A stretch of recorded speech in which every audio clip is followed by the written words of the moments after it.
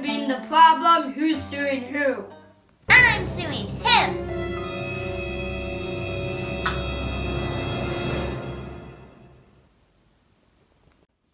What is the meaning of? Miss.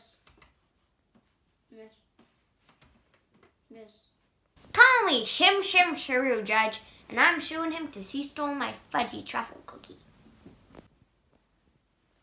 She invited me to a dinner party, so I did not. So, he came in your house uninvited, and he went into your pantry and stole the last cookies from the cookie box, and now you're suing him for $40. Yes, indeed, sir. What day was that? What month was that? What year was that? It was June 15th in June of 2002. And what was happening that day? I was having a dinner party with two of my cousins. And there's only one cookie in your household for two cousins. That is right, sir. How many chairs were there in the dining room?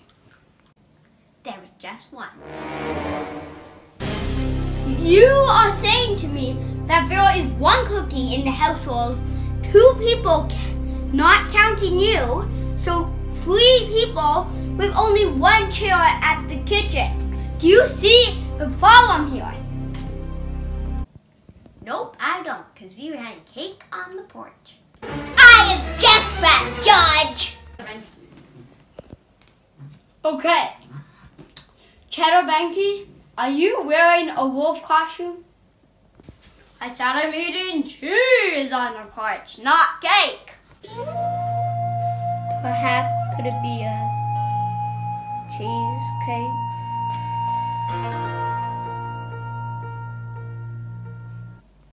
Yes, sir, it was a cheesecake.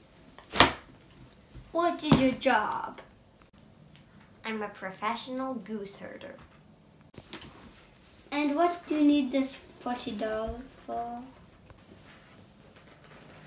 To buy peanuts for the gooses. Well, it looks like we have our case. Wait, Judge, I have a witness! A witness? Interesting.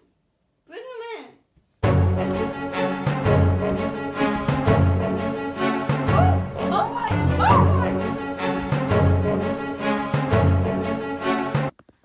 Oh, Sorry I scared you.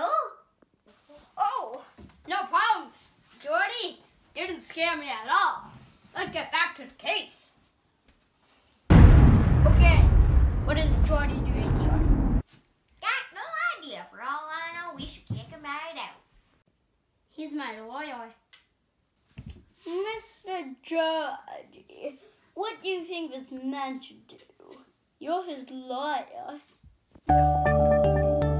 I think this man should pay the $40 and get over with it. Okay, end of conversation. You have to pay her a $40 check at the end of the week. Period. Well, that's what I wanted to happen.